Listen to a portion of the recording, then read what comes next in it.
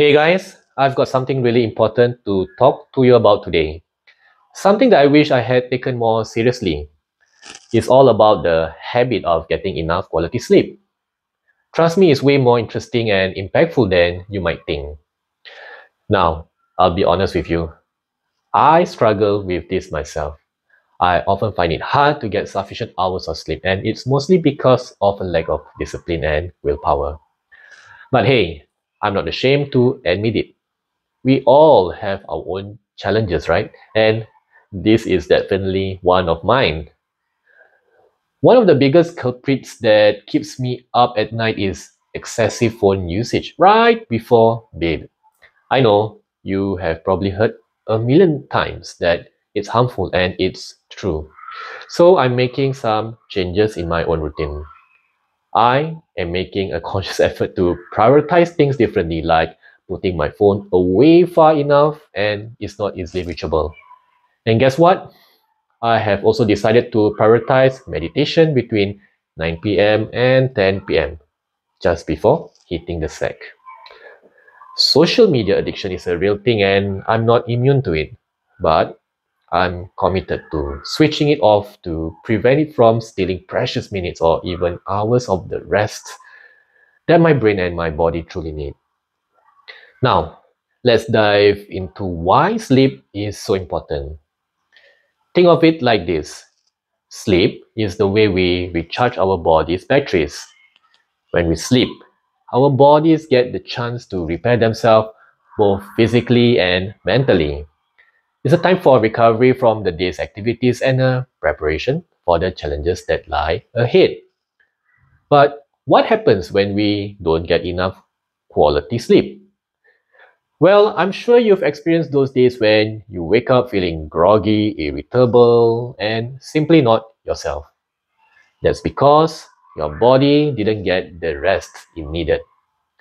Lack of sleep affects your mood, focus, and overall well being. Believe me, when you're sleep deprived, it's incredibly difficult to concentrate and make good decisions. Your productivity takes a hit and your performance suffers. And you don't want to experience that during important moments in your life. So here's something that I really wish somebody had told me sooner. Sleep deprivation can lead to serious health issues. It weakens our immune system, making us more prone to getting sick.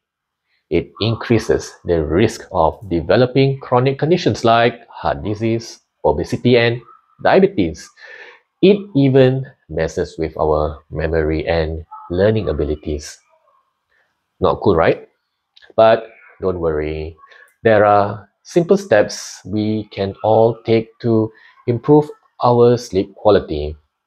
First and foremost, we need to make sleep a priority. So it's time to stop treating it as an afterthought. We can start by setting a consistent sleep schedule and creating a peaceful bedtime routine. Also, because our bodies love routines.